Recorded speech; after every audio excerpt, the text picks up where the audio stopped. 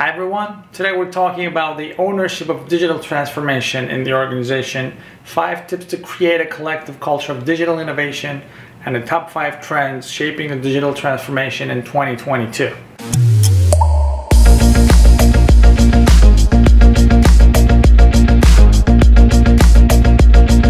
The debate is over. Maybe there wasn't a debate in the first place, but I just want to drive this point home. A panel at this spring's MIT Sloan CIO Symposium provided sound advice about who owns a digital innovation in an organization.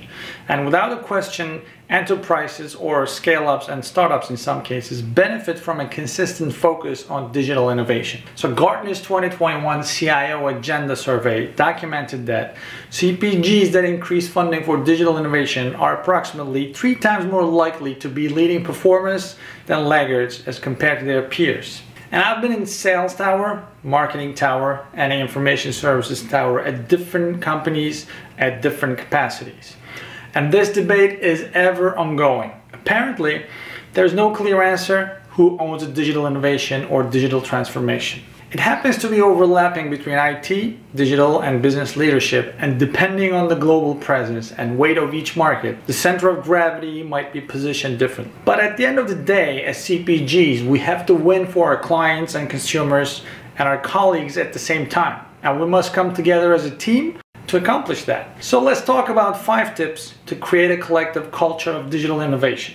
It is essential to develop a technology roadmap, but let's not miss the forest for the trees. We must look beyond software, hardware, tech products, and align our technology roadmap with measurable business objectives and customer and consumer expectations. Failure may offer some useful lessons, but not more than learning fast, because usually there are multiple interrelated causes underlying. A study by MIT Center for Information Systems Research shows that learning fast by designing initiatives to ensure learning and empowering teams by hands-on pilots or project collaborations lead to actionable insight.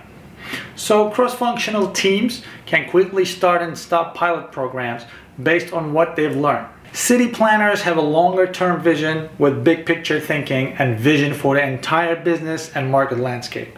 A traffic cop would have a laser focus on local projects with inward-looking technology. And we need both, but we should increase the number of city planners in our teams. We need more and more digital workers on the field, at the front office, even on the bench, where we consistently improve the technical skill set of our existing workforce. Technology teams are not strictly in the IT department anymore.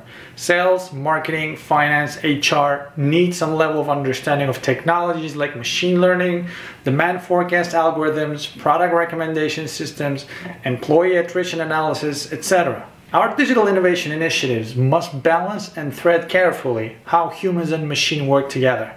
Human know-how, emotional intelligence, and the personal oversight are essential for success. Also, there is a risk of bias towards automation, and machine learning could lead to broader equity gaps. When we continue to train our workforce and keep adding new skills to their personal arsenal who are doing the job today, they will help us to automate and remove friction in the framework, increase the efficiency that serves the greater good of the company and the client and consumers. So our colleagues feel that they're valued and they play an important role in the growth and the success of our company. And finally, let me share top 5 trends shaping digital transformation in 2022. Digital transformation is about having the right technology solutions in place, but it's also about being prepared to keep the business afloat when those solutions in place fail. If you combine low-code tools and professional developers, you can tackle the higher impact digital solutions that will give a competitive advantage to organizations.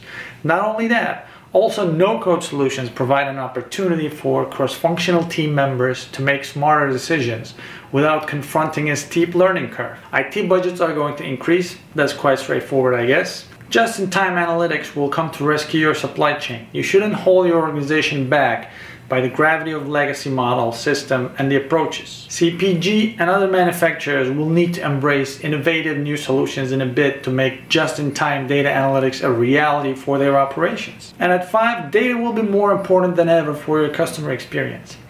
It's no longer good enough to just be available for customers anymore, says Neil Keen, the field CTO of Smart Communications. Customers wanted the same kind of personalized experiences. they were used to in face-to-face interactions, not a one-size-fits-all approach. How's your organization doing? Are you also going through a digital transformation, whether it's planned or forced by the pandemic? Take care, and I'll see you in the next video.